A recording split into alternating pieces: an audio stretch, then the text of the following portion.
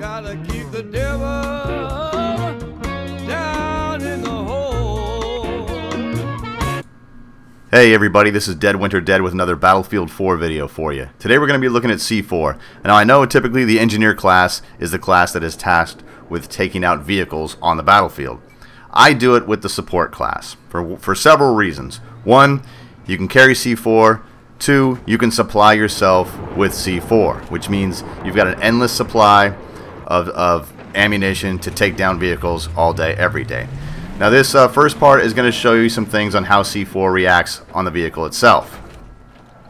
We're going to place one package of C4 on the rear of the vehicle, detonate it, and we'll see what the damage is. As you can see, it does 50. So that being said, 2 pieces of C4 should completely destroy a tank.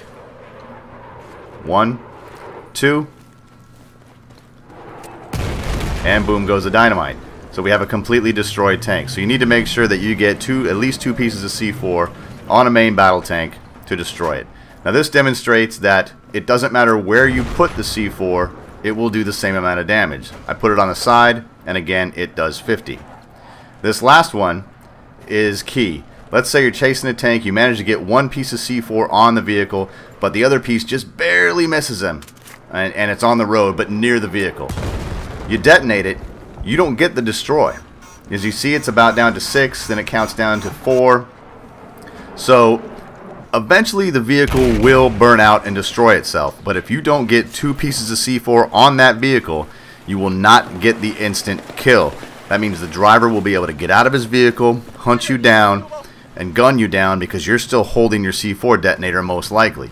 So you have to make sure that you do get both pieces on the actual vehicle itself. Now these are just some clips of me running around blowing up vehicles with C4. I'll go through the motions on what I'm what I'm thinking and how to approach a vehicle. Like I've said before in past videos, the easiest vehicles to destroy with C4, the easiest armored vehicles to destroy with C4, are the AA gun, or the AA platforms.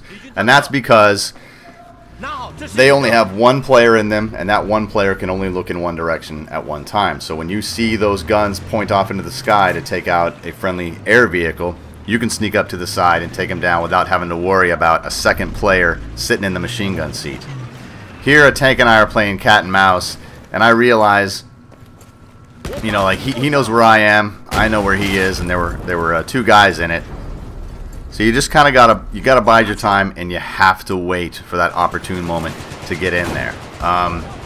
This one is another way to go about it. I couldn't actually get to the vehicle, but I spotted him on my mini-map. I threw down the C4 on the road behind him and waited for him to back up over it. As soon as he backs up over it, you detonate it, and it's just as good as putting 2 pieces of C4 on the vehicle, as long as it's directly over where you planted them.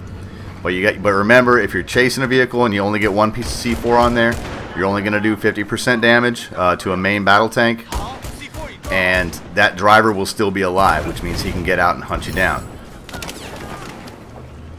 Now there are some times when you really don't want to play the cat and mouse game, because you know eventually he's gonna find you, or that main gun splash damage is really gonna whittle your health down, and basically it's just a waiting game. They know they have armor and they know they have fire superiority, which means they can just take you down and wait, just whittle your health down with that splash damage. So sometimes you have to run up and you have to go in and get that kill quickly and effectively.